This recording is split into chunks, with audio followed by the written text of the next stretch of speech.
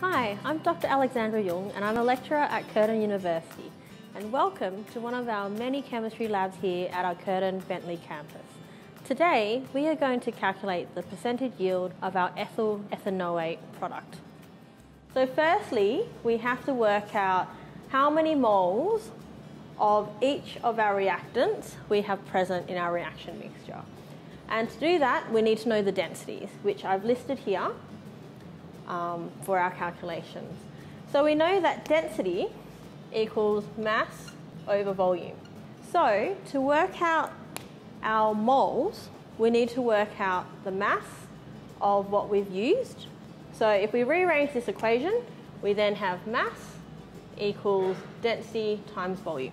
So for acetic acid, our density, multiply that by the volume, which gives us 20.98 grams.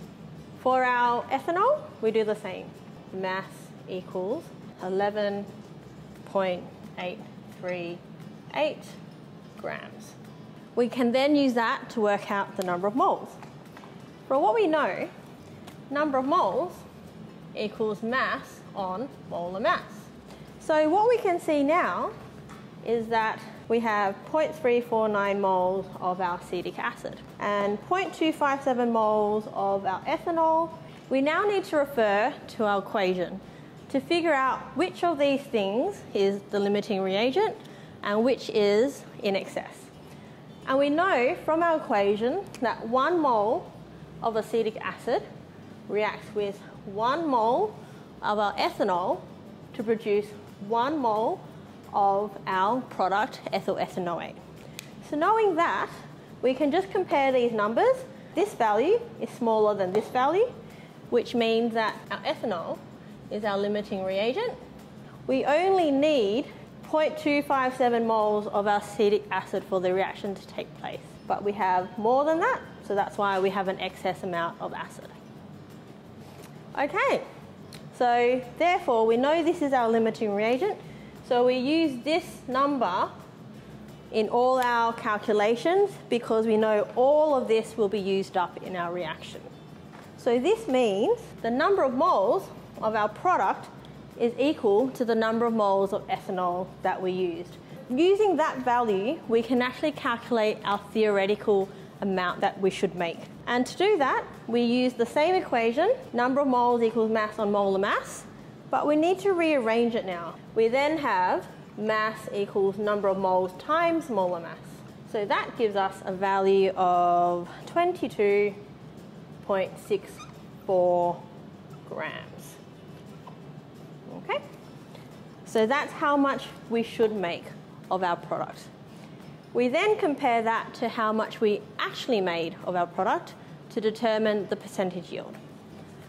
In order to do that, we just need to convert our volume of our product into a mass so that we can compare. Mass equals density times volume.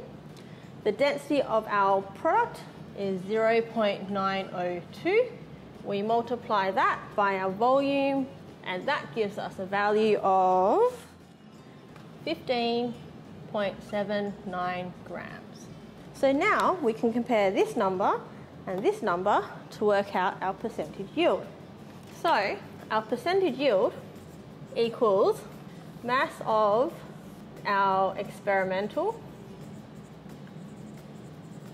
over mass of our theoretical times 100%. So if we use our values, we have mass of our experimental, which is 15.79 grams, divide that by our theoretical, 22.64 grams times 100%. Therefore, our percentage yield is 69.7%.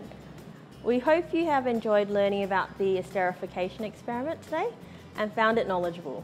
If you'd like to find out more about studying chemistry or studying a science degree at Curtin, head to study.curtin.edu.au.